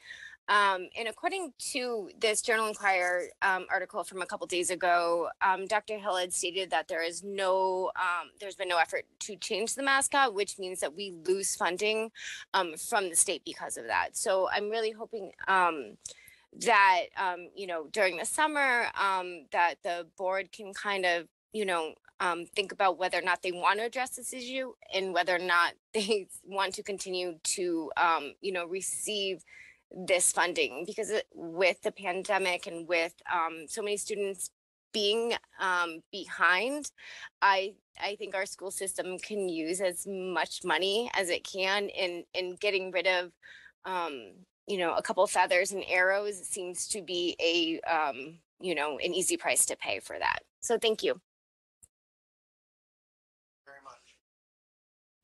Anyone else, Ms. Daly? There are no other hands raised, and there are no comments in the Q&A feature. Okay. Then without objection, I'm going to close audience to visitor.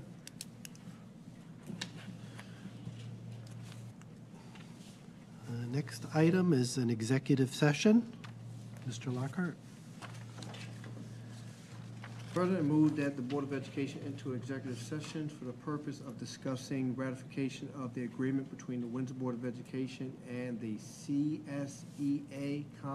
SEIU Local 2001, which is the Windsor Schools Nurses Association, before taking possible action in the regular meeting. We will invite Superintendent Dr. Terrell Hill and Ms. Danielle Batchelder, Director of Business Services and Human Resources, to be part of the discussion. Is there a second? Motion made by Mr. Lockhart, seconded by Mr. Panos, to go into executive session for the purpose of discussing possible ratification of agreement between the Windsor Board of Education and CSEA SEIU Local 2001. Any discussion? Seeing and hearing none. All those in favor of going to executive session, say aye. Aye. Opposed, nay. She said yes. Abstention? She typed yes. Thank you. She typed aye. Wow, we're literal today. Yeah. You are correct, Mr. President. Motion carries 9-0-0. We're to go to executive session. We're in recess. We're in recess at 8:55.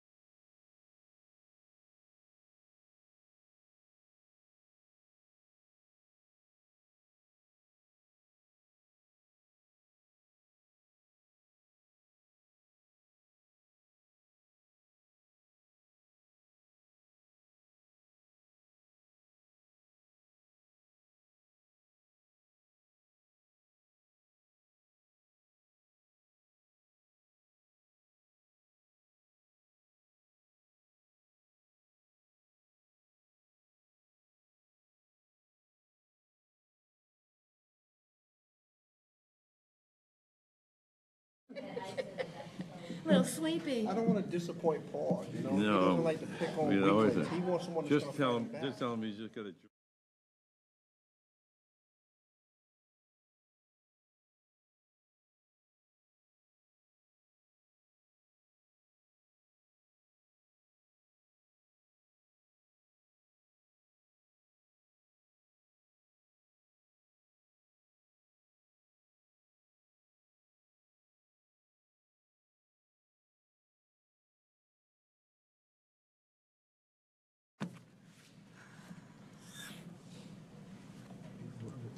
I told you what happened to me with all my emails.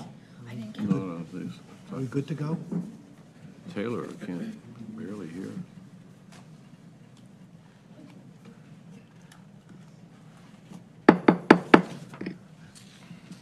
We are back at the regular meeting, and at this point in time, I'll look for a motion from Mr. Lockhart. Mr. President, I move that the Board of Education vote to ratify the agreement between the Windsor Board of Education and the CSEA, SEIU Local 2001, open parenthesis, Windsor School Nurses Association, close parenthesis, covering July 1st, 2022 through June 30th, 2025. Is there a second? Second. Motion made by Mr. Lockhart, seconded by Mr. Panos to approve, to ratify the agreement. Any discussion? Seeing and hearing none. All those in favor, say aye. Aye. Opposed, nay. Mr. Taylor says aye. Okay, very good. Abstentions? Motion carries 9-0-0. I'd like to have, give opportunities to all board members to say parting comments here, the last official meeting of the year, starting first with our newest board member, Ms. Claes. Thank you very much. I just want to say thank you all for your support on the vote tonight. That was really wonderful, and I look forward to working with all of you. Also, for anybody in the public who might be listening now or later on, my husband and I moved into Windsor in 1991.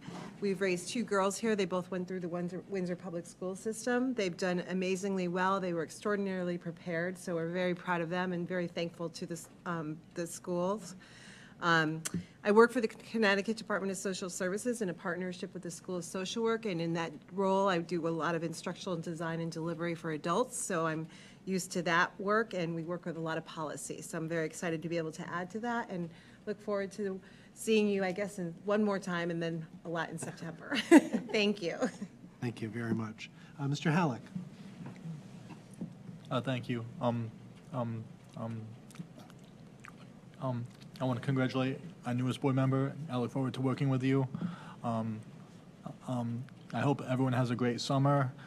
Congratulations one more time to the class of 2022. I know you're going to go out there and do amazing things, and we look forward to see what you're going to be doing in the future. And I look forward to seeing you all at some point over the summer. So, Sounds thank good. you. Thank you, Mr. Wollaston.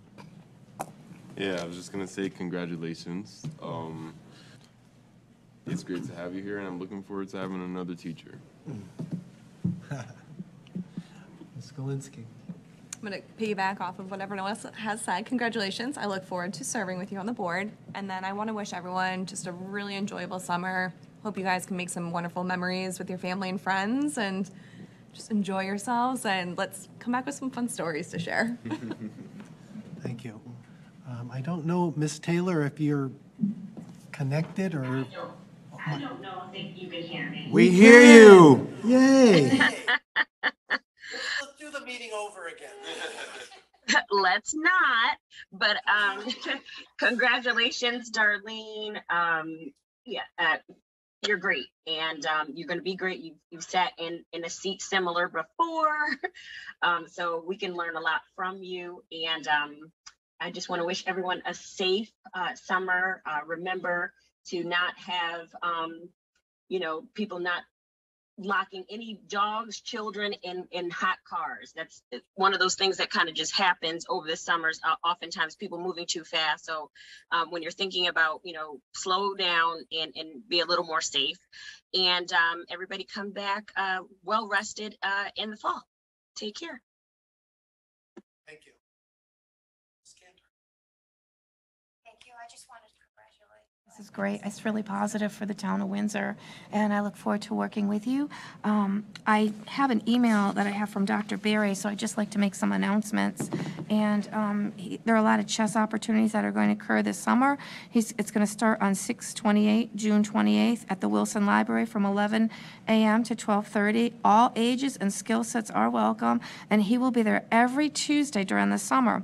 There's a Monarch Festival on July 9th at 10 a.m. to 3 p.m. The Windsor Senior Center from July 20th to July 20th at 3:30 to 6 p.m. and September 9th from 5 to 7 p.m. And then there are the summer block parties in the park on July 15th, July 29th, and August 12th. And he said he will be available for one-on-one sessions on small group sessions. So I would take advantage of that if you had the opportunity. And I just wanted to wish everybody a very nice summer and to enjoy yourselves with your family and friends and stay rested. Don't do anything to get hurt and stay hydrated with watermelon. Spoken like a parent and nurse. Thank you. Mr. Lockhart. Thank you. Just quickly for CREC, we just recently passed the budget for them. The state didn't, the CGA did not fund them fully as they had hoped and as the way they have lobbied for. If this keeps going on the way it is, I see no way for CREC to be sustainable without them charging those extra dollars back to the supporting districts. They're providing a service, but their funding is just so upside down right now. So want to keep a close eye at that. I know we support CREC, but I also know that we support trying to keep our kids in district and bringing them back as well, providing the services that the parents are looking for. So that's definitely something on my radar with the CREC Council, and I'll keep everybody updated with that. Next academic year.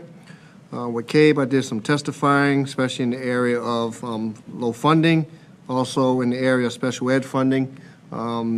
Testified that we lost about $250,000 one year, and that, now it's going to get worse, so that gives me more fuel for my fire.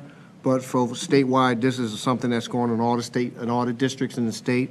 So it's not a political situation. This is just a funding formula issue that's impacted everyone that needs to be truly addressed. This evening, I was slightly late. We are saying goodbye to the executive director, Mr. Rader. After 26 years as the executive director, he is retiring as of June 30th. Patrice McCarthy, who is the deputy director and general counsel, will become the new executive director as of July 1st. She's been in that position for 26 years, and this is something she's been waiting basically a whole career for, and it has now arrived for. So I wish them both well. As far as CABE, the conference registration is opening up. Mr. President will be reaching out to every board member. It will be a Friday, Saturday concept, all day Friday and half day Saturday.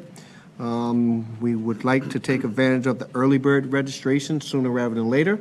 So if you know you are coming, going to the conference, please let David know, and we can take advantage of the early bird rate. And hopefully this board, we will go through the exercise with Sally and David in September of making sure that we maintain our distinction level as a Board of Education.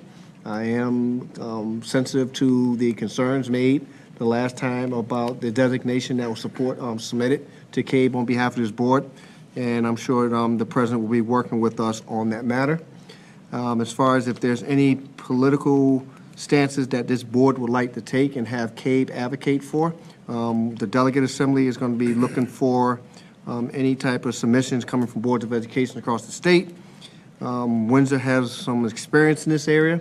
Windsor was the one where we actually adjusted the school calendar where we can actually submit for graduation dates in September rather than waiting later in the year. That came directly from Windsor through the Delegate Assembly, adopted by CABE, and then it was pushed as a legislative priority, and it was passed by the CGA. So there's definitely some advocacy that can be done there as well. So to all the families, be safe, be well. I am personally looking forward to this particular summer, selfishly. I am expecting my first grandchild within the next 2 weeks, and I'm looking forward to be Pawpaw. And I am very excited about the prospects of my family growing. My oldest son is very ecstatic, nervous, and anxious at the same time. But I'm looking forward to taking some downtime away from a lot of things that I do in my life to really just walk and smell the roses for a few moments before I get back up and running again. So as you stated, let's enjoy some memories. This will be a very memorable 2022, and I eagerly will not wait to get back to a board meeting in September and to engage my fellow counterpart, Mr. Panos, in debate as we fight for the children in this town of Windsor. Thank you, Mr. President. Thank you very much, Mr. Lockhart. Mr. Panos. Well, congratulations, Mr. Lockhart. Thank you. On the prospect of grandfatherhood. Yeah. It will be a great thing. I'm looking forward to it. And congratulations, this was Mrs. Clays. I really look forward to working with you. Like I say, this was great. It was a close vote, but you pulled right through. And thank you very much for filling in.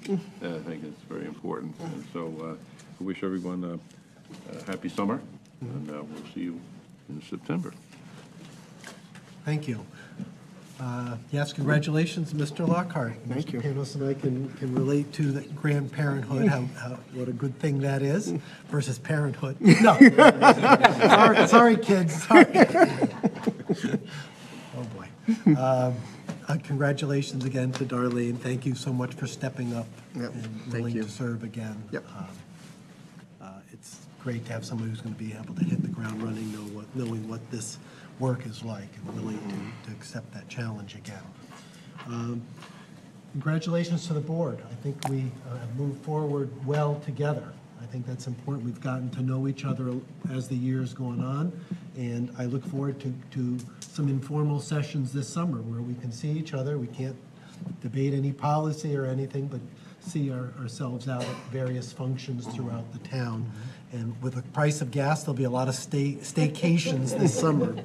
Again, thank you again to the staff, all the staff at Windsor Public Schools for continuously going above and beyond what we asked for.